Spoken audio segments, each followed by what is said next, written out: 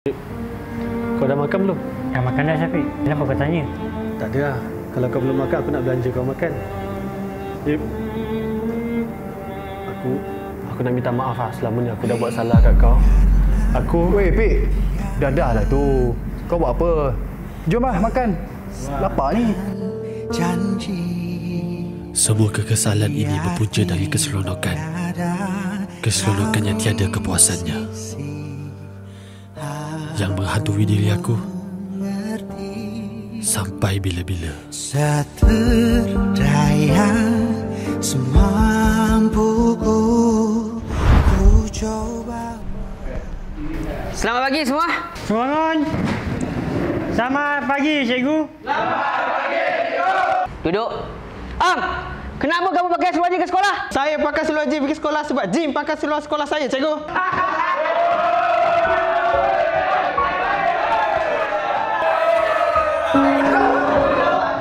Apa barang-barang? Tumbuh nak? Okey, ceritanya budak topi ni yang kena buli. Mak, kalau raya kali ni Alun nak minta baju raya baru boleh tak? Asyik pakai baju yang sama je. Alun ni tiba-tiba cakap macam ni. Macam tak suka je dengan hidup kita ni. Bismillahirrahmanirrahim. Apa? Macam sedap je roti ni. Aku nak sikit boleh? Boleh? Kau bagi semua baik sekadar pula. Kau nak roti? Nak. Kau ambil lah. Memang teruk dia kena buli. Dari pukul sampai ke bab makanan. Bukan tu je, dia juga jadi mangsa keadaan, tempat untuk kami lepaskan geram. Rasa senggat. Aku pula gila dengan Syafiq ni. Aku nak repeat tu, gentle. Jangan tu. Kepala kau dah lebam. Lusa gigi kau pula hilang. Macam ni? Bila-bila je kita orang tak puas hati, kita orang akan gegar dia. Janji hati puas. Kalau bukan orang lain yang pukul dia, akulah yang pukul dia. Kalau bukan aku, kawan aku. Kalau bukan kawan aku, siapa-siapa je lah. Tapi ada satu hari yang buat aku betul-betul jadi gila.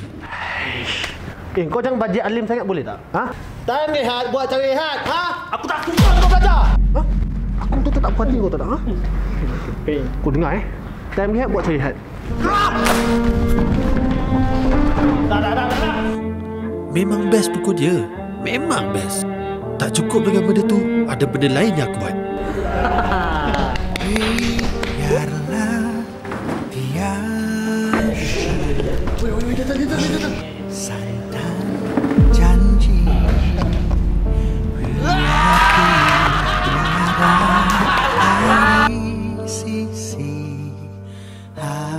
Sampai satu hari, kepuasan dan best tu dah terhenti. Aku tersedar yang dia pakai seluar sama setiap hari. Ku coba menunggu, biarlah lompang hatiku ini mengharap. Aku jadi serba salah. Jap. Aku memang bersalah sebab aku menzalimi orang yang susah.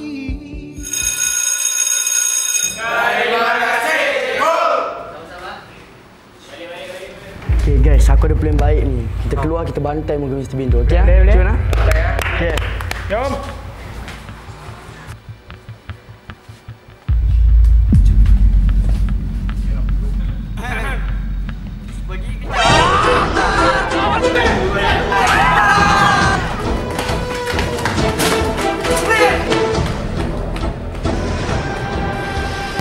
Abang lambat sikit malam ni.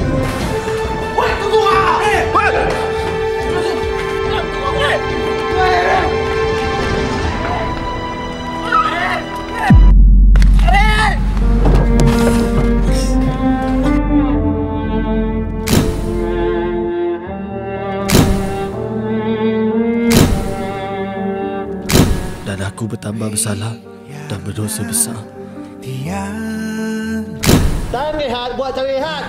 Aku tak suka kau belajar. Dia bukan tak nak lihat, tapi dia tak ada duit nak beli makanan. Jadi dia ambil keputusan untuk belajar. Kau disiksa. Kau nak roti? Kau ambil lah. Aku mengerti seterdaya semampuku ku coba. Aku nak minta maaf lah selamanya aku dah buat salah kat kau. Weh, Pik. Dah lah tu. Kau buat apa? Jom lah makan. Lapar ni. Mengharap pulang kau yang pergi. Kembalilah kepadaku. Penyesalan ini takkan hilang sampai bila-bila pun. Mimpi-mimpimu kembali.